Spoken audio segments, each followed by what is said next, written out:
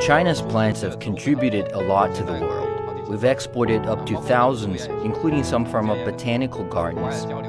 We've worked very closely with other countries in terms of research.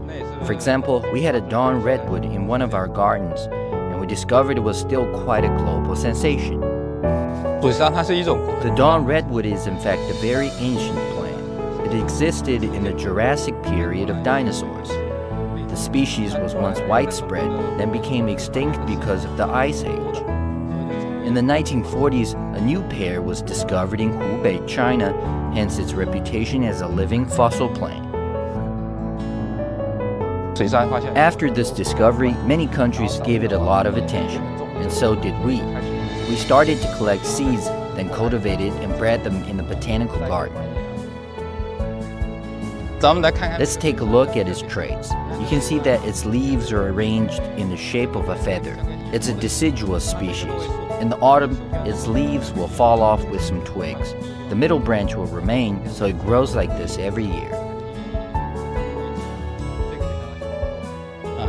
Another trait of the dawn redwood is that it occupies a special place in the system between the Taxodiaceae and Cupressaceae families. Due to its rediscovery, as well as other species, the two families have merged into one, the Cupressaceae. Look at the fruit.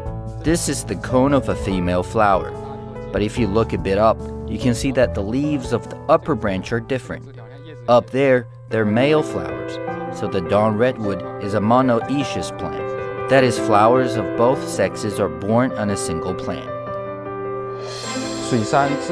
The dawn redwood is a species that has been successfully preserved by our predecessors. It has been introduced to more than 50 countries and regions in the world. It is a classic case of rare and endangered plant conservation.